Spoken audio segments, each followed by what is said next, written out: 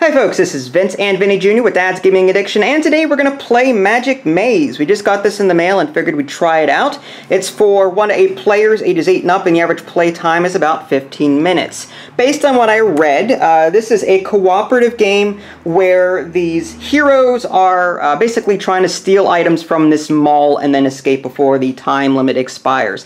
The sand timer is 3 minutes. Though whenever you land on one of these hourglass spaces, first it goes out of order, meaning that you can't use it again, and then you flip it, regardless of whether or not you get more time or not. So, you know, if it's halfway, let's say it's at 1:30, and you decide to land on one of these, you still have 1:30 because you flipped it. If you had only 30 seconds left, then you'd have 2 minutes and 30 seconds after flipping it. So you want to land on these when you're about to run out. But anyway, as far as the components go, rule book, it's about 8 pages long. The rest is just in different languages here. So don't be like, oh my gosh, look at all these rules. No, they're just in all different languages. But basically, the rulebook explains a solo game, how to set up the game, and then the rules will change depending on what scenario you play. The gist of it is, players are going to be controlling all 4 of these characters. Like, I am not yellow. I am not green. I am not orange. I am not purple. Instead, all of us are playing these characters. What we're going to be working together on is, these are action cards. Each player gets an action tile, or action, not an action card, but action tile at the beginning of the game, and that is what we can do. You know, so that's all we can do. So we're relying on other people to take the appropriate action when we want them to. The kicker is we cannot communicate out loud with each other normally. In the introductory game we can, and that's what we're going to play today. As far as the rest of the components go, you've got more tiles in the box. Again, there's like, this is a 6, 7, 8 on the very bottom right. That tells you basically, you know, based on how many people are playing the game, you're going to want to hand these out. 5, 6, 7, 8. This is 4, 5, 6, 7, 8. So you're going to use certain tiles depending on how many people are playing the game. Some are two-sided and so on. This is for the solo game here. And then there's more of these room tiles in the box. Now, the introductory scenario says that you need to pull out tiles 2 through 9. These are room tiles. And basically, you're going to be using the Explore action, well, one player will be using the Explore action to basically reveal more rooms and try and find spaces like this where that matches the appropriate color. So yellow's going to try and land here at some point. When all 4 characters have found their location, they steal the items simultaneously, and then they try and get to the exit, which should be a purple. Here it is. So here's the purple exit there, and that's again before time it runs out. So you're going to take well, in this introductory scenario, you're going to take tiles 2 through 9, shuffle them up. You're also going to take the beginner tile 1A and place that out and put the pawns on the starting portals. Speaking of portals, that's another action. He actually has it. So whenever, let's say green lands on a portal space, he can warp to any other location. So it's sort of like a fast travel system. This big pawn here is not a first player mark, as you might think. It's a do something. Since we can't openly communicate, well, we are going to this game, but normally since you can't communicate, you know, you're going to be like, do something, like that. That's sort of like an indicator to another player to say, hey, I need you to perform one of your actions on your tile, please do it. Pay attention. So, and then this back here, we just simply flip this whenever we've stolen everything. The portal system shuts down, and we have to make our way to the exit before the time limit expires. These are out-of-order tokens, like I was explaining earlier. As we land on these, the sand time will be flipped. Again, this is a 3-minute sand timer. I think I covered everything. Also in the box came this scorecard, I think it is. The Great Book of Challenges, like scenario 8, 9, 10, 11, 12, 13, 14. So, I mean, I don't know exactly how to use this. I'm not going to worry about it right now. Again, we just got the game. But for the most part, it seems pretty simple, so let's get right down to it. And I'm going to be sort of adjusting gameplay a little bit here in the sand timer for the sake of filming, and because this is our first time playing. So, Vinny, do you know what you're doing here? You are going to be moving all 4 of these characters, just like I'm going to be moving all 4 of these characters. There are no turns, it's real time, we just do whatever we feel like doing. Okay. But I cannot interrupt your turn, and you cannot interrupt, like, if I'm moving somebody, you can't stop me from moving. But we will communicate openly, even though normally we wouldn't. The introductory game we can, and it would make good video if we did, because otherwise people would just be looking at us playing a game silently, which doesn't sound like a whole lot of fun. How many spaces can you move with this action? As many spaces as you want. So you can go down as many spaces as you want, left as well. I can move down, left. Right. And it's also important that whenever you get your action tile, each player gets one of these randomly at the beginning of the game. And it's important that they all face north along with the room tile. So this room is facing north, and this is facing north, and this is facing north. So that's just important for the sake of the movement actions. This is an explore action, so whenever I get the orange pawn up here, I can reveal new tiles. When I use the stair action, I can go up the stairs here. So for example, before the game starts, players can discuss openly. So for example, I might want you, as a suggestion, to use your right arrow or your right movement ability to move green over to here, and then I could use the stairs to move up here, and then I can use the explorer to reveal a new room. I could do something like that. And then there's a wall here, so you could use the right one to move orange here, and then up to move orange here, and then I can explore with orange and move up that way. So again, we can plan this out, and I'll try and pay attention to the different colors. The timer? Yeah, we're going to use the timer, just for the heck of it. Alright, so you ready? Yeah. Give us a go. Alright, so... Okay, so I'm going to do this. You're going to do that. I'm going to use the stare action and the explore action, so this little white arrow goes here.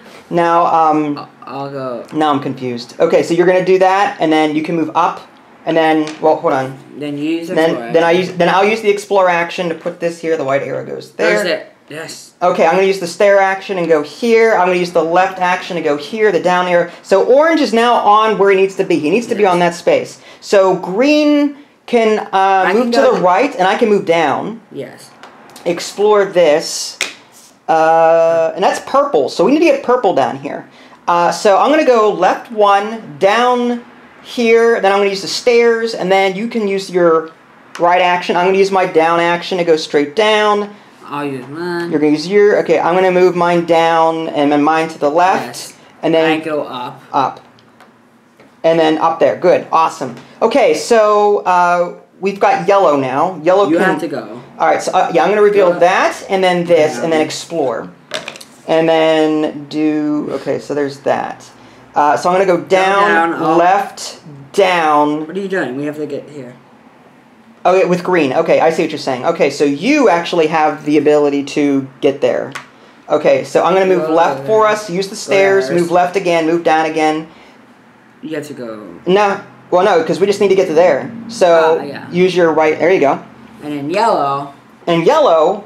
has to go all the way back up. Yellow, we need to find where yellow can move to. We have to use some of these other tokens to explore, I think. So we might have to get purple off these spaces. Like, let's use, yeah, purple's the only one that can explore these. So I'm going to move purple off this space temporarily, to the left, and then down and to the left, and now you... I'll go up, and then... And then I get to use the explore action to reveal this. Is it yellow? Yes, it is. Okay, now here's a green and a orange.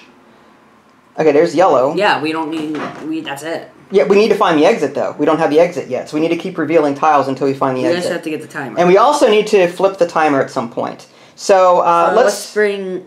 Let's, purple... actually, here, I'm going to do this. Use your portal ability. Portal. And I'm going to move left to flip the sand timer. Yeah. Alright, awesome. Now, that is out of order. So now, you need to move purple out of there for me, so we can explore this room. So you go that, and then I'll move down, and then over to the left, and then reveal this. Search. What is the exit? There's another sand timer, so we're good. Is that an exit? There's a yellow one. No, we're looking for the purple. No, that's just a search, which doesn't work for us. We need to get yellow up here. All right, let's do this. Can you move yellow to the right and up, and use the portal? And then use the portal to here, and then I'm going to use my left to move over here. And then you can use... and again, I'm sort of playing the game myself, but I'm going to use my left. I'm going to go up. Okay, so I'm going to use explore. Come on, where's the exit? Okay, here's the exit. Okay, so we found the exit. So now, let's get everyone back to where they need to be, and then we need to get out of here. So, okay, so purple... You go Purple moves... first.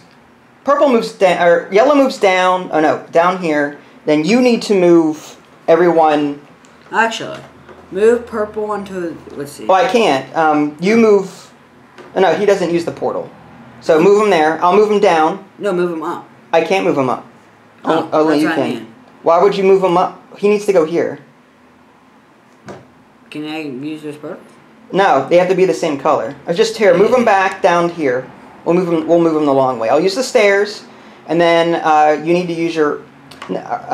keep him there for the moment, because we may need to use the sand timer again. Let's focus on moving yellow. So move...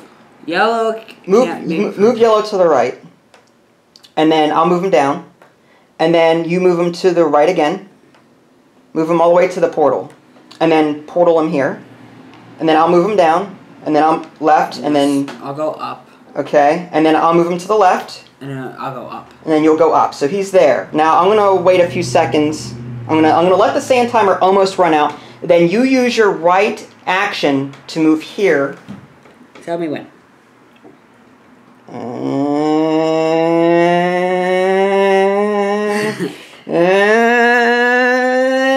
I'm trying to get the most out of it. Go. Okay, it's out of order. Okay, so back to the left with me. Go down. No, all the way down. You go left and then... I go all the way down, and then you move to the right. I move down. I move left. You move up. Okay, there we go. So now we've all... The portal system is deactivated. Now we all have to get to this exit. And we can use this here, if we need to flip the timer again. So let's get everyone up there. I'm just gonna start moving people based on what I can do. We need to move them over and... Well, actually... You can move him up, down. All right. And I'll go up with him. All right, left, and then stairs, down, left. Let's put them together. Then I could put him up. Like you need it. Or up right here. Mm-hmm. And he'll go right here. You can't move on the same space. So move. You need to move. I'll put him on one. Okay. And then over here. Yeah, so we need to get yellow. So let's go to him there. Okay, and then well, you got to move him. I can't move him up. All right, and then yep, keep going. Okay, keep moving. I can't move anyone up. You move. Let's see. I'll move him up here. Okay. Now, move him here. Oh no, move him up here. And then I'll move him left. I'll move him up. Okay, I'll move him left. And then I'll move him left. Yes, I'll go him up here. Okay, I'll move. Can you move him, please, for me?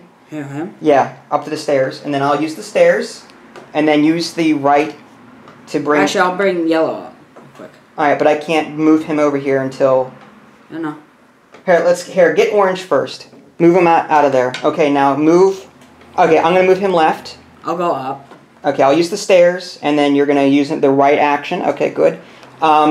We need to keep someone at the stairs. We need to keep someone here because time's about to run out again. I'm going to move him left. And now him left. Go ahead and move. I'll move him up. Move him all the way up. Yep.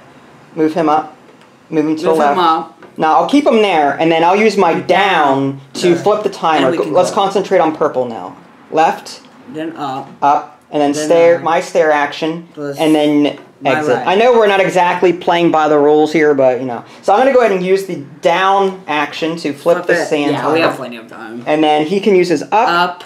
And then my left. Then up. Technically, we shouldn't be using each other's. Like, if I'm going to be using the stairs, I need to be the one moving the pawn. But this is just an introductory game. And then he uses his right, and he's out. So we win. That is basically how you play the game. And out of order tokens should go here. And that essentially is Magic Maze. A really cool game. It's really cool. And I can only imagine what this game would be like without the communication aspect. That is like, I mean, just... This would be so much different if we didn't communicate. Chaotic. It would be chaotic. Like I'd be pointing at color, or I don't know if you can point at a color. I'm gonna have to check that out, or maybe do something or whatever. Like we would have to really be in sync with one another and be like, hey, I want to do this, or we have to be observant of each other's moves and try and figure out what they're trying to do, while at the same time they're going to try and figure out what we're trying to do, so that we can coordinate and get everything squared away before time runs out. And again, that was just the introductory scenario. We actually have another sand timer hidden, so if we explored another room, we could have gotten another sand timer here.